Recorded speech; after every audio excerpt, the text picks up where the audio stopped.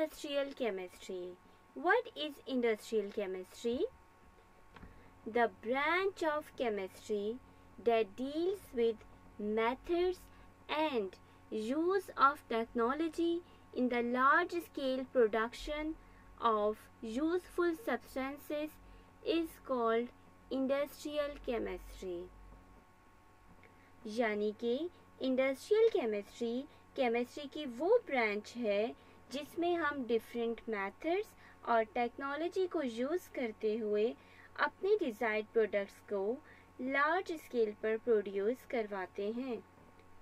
मिसाल के तौर पर पहले के ज़माने में जब इतनी मॉडिफिकेशन नहीं थी तो लोग घरों में चीज़ें बनाते थे, लेकिन जैसे जैसे मशीनरी और टेक्नोलॉजी में एडवांसमेंट हुई तो बड़ी बड़ी इंडस्ट्रीज़ बनाई जाने लगी और प्रोडक्ट्स को ज़्यादा बेहतर तरीके से लार्ज क्वांटिटी में बनाया जाने लगा।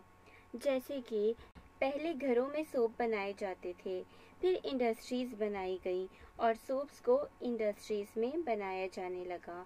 Now students, there are many industries, they are using different mechanisms and methods producing substances at large scale with great efficiency, like petrol industry, metal industry, cement industry, fertilizers industry, medicine industry, cosmetic industry, plastic industry, paint और dies industry.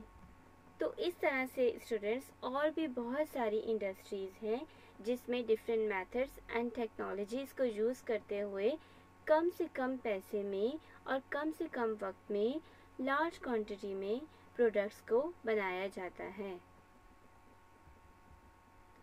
All these industries relate to the mechanism and method to produce products at large scale in less time with great efficiency.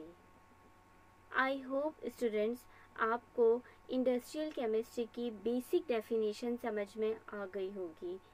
इंशाल्लाह in the next lecture we will discuss nuclear chemistry, that is another branch of chemistry. Take care of yourself. Allah Hafiz.